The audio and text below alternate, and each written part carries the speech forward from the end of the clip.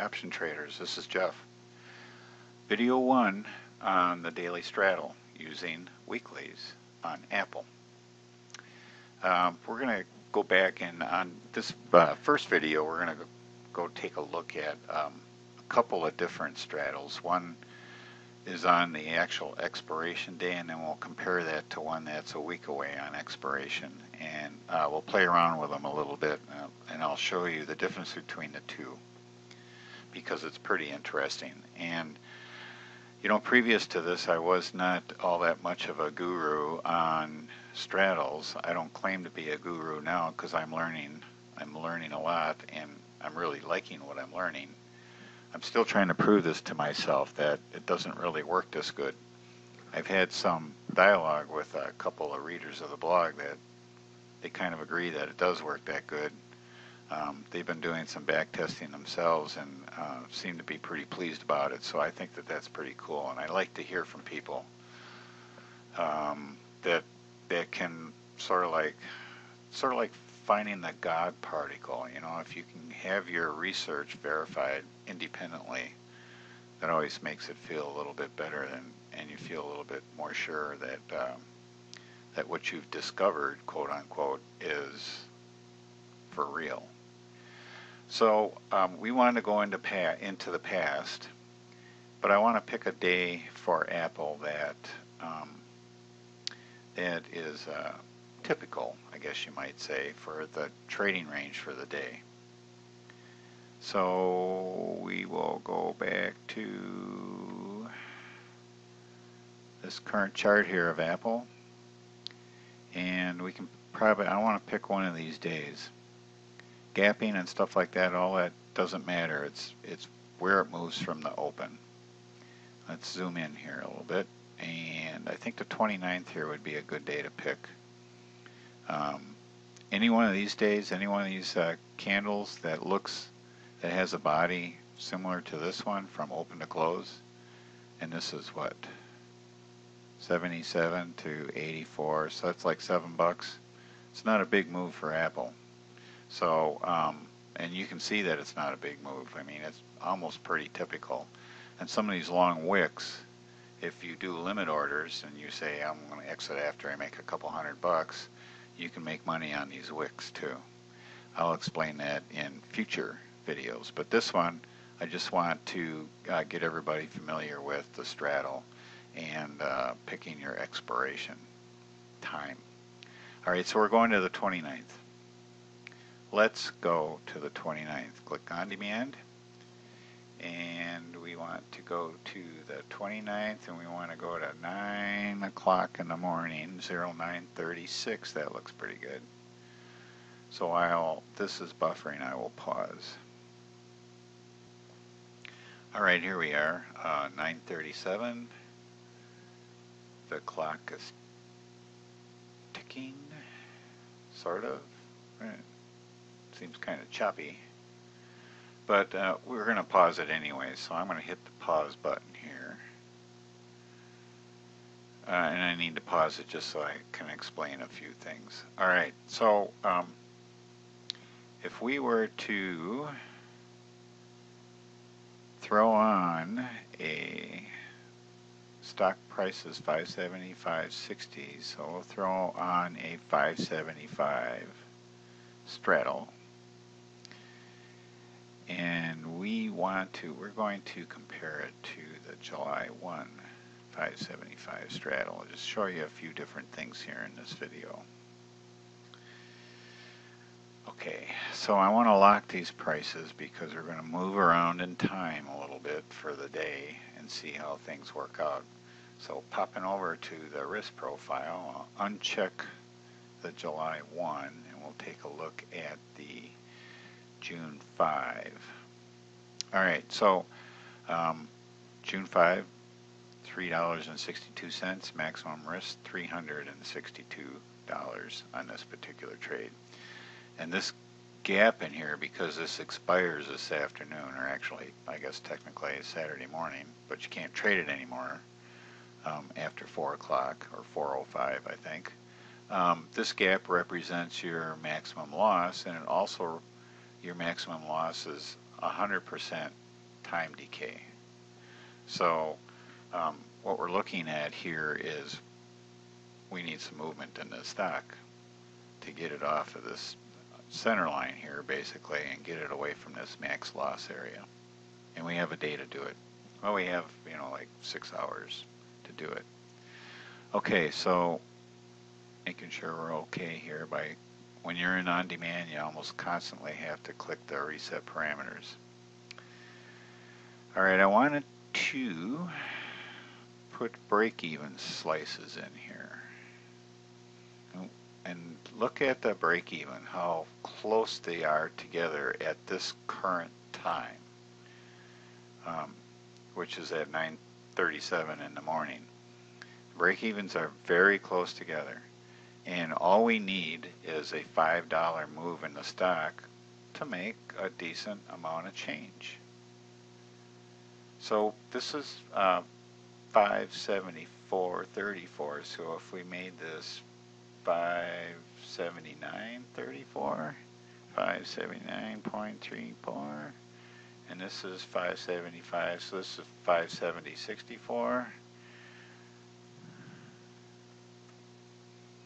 And based on the current time, you would make $152 or $151, $152 no matter which direction this stock moved if it decided to move $5 off of this current price.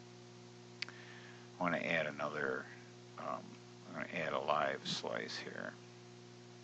Okay, that says live, so that's the current price. All right, so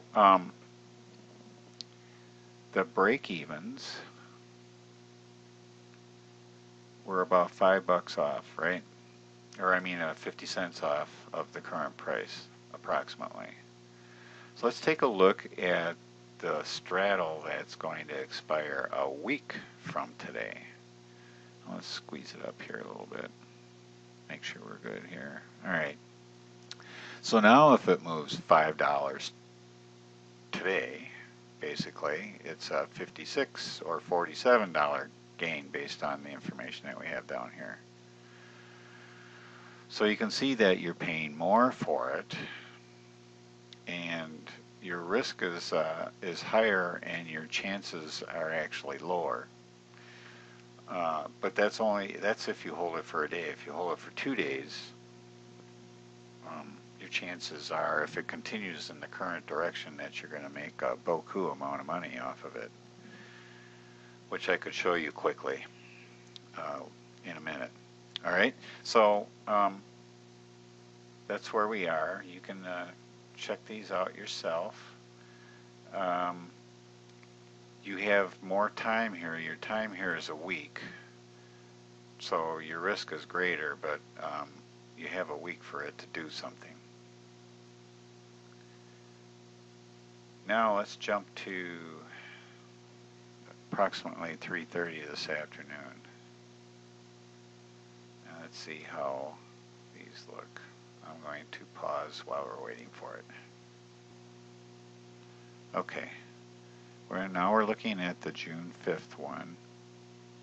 We'll make sure that we reset parameters. Okay, now the live price is 582, which is up here. So this trade is currently at a $364 gain. Want to look at the chart? We can look at the chart. So it gapped up in the morning. The trading range was, it actually pulled back a little bit, and that's this very first candle at the open over here on this 30-minute chart.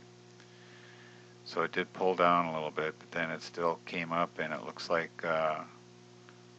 it wants to finish pretty high, although it's pulling back just a little bit right now.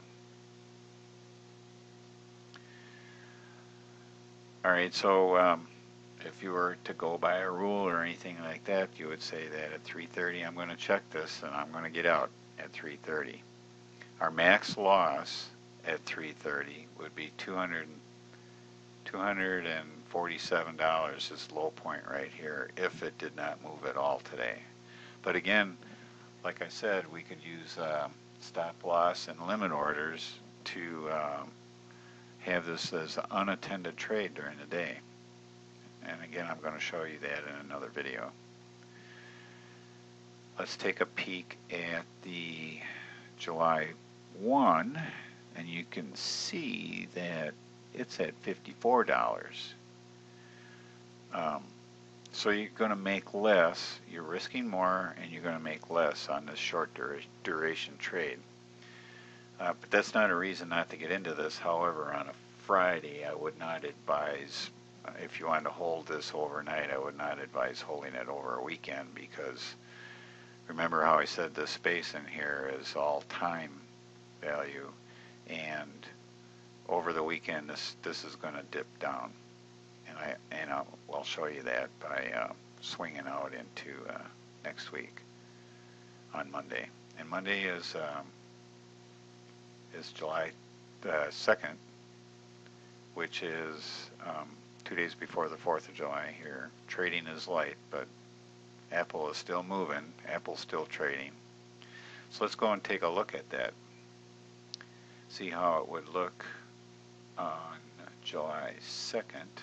This one, even with holding it over the weekend, again, I wouldn't do that.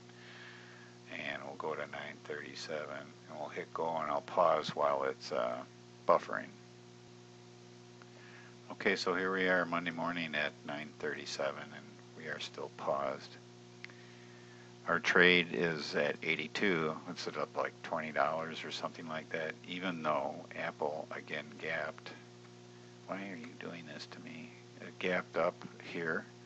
But let's see what happens as the day wears on. If you were to hold this one, let's go to the afternoon, and I will pause this while it buffers. Alright, everything's loaded, and we are sitting at $670 gain on this particular trade because the stock moved up another $5, I think. And it's only a 1.26% move, which is pretty typical of Apple for, a day. It's more unusual for it not to move that much, to move like 0.5% or less. It's more typical for it to move 1% or more. So this was a good thing, even with holding it over the weekend, which I again would not advise doing, but holding it over the weekend, it made a nice chunk of change if you were to get out at this time. Alright, so that's it. We'll be making some more videos of showing some on-demand trades and how you can set up one cancel other orders to have it be unmanaged during the day, and then probably like another video to talk about the rules, various different kinds of rules that you may want. I'm not sure how many videos I'm going to end up with. I don't want to make them too long. So I hope you enjoyed this one, and I hope this is getting the thinking juices going in your head like they started to go in my head when I just kind of accidentally stumbled on this.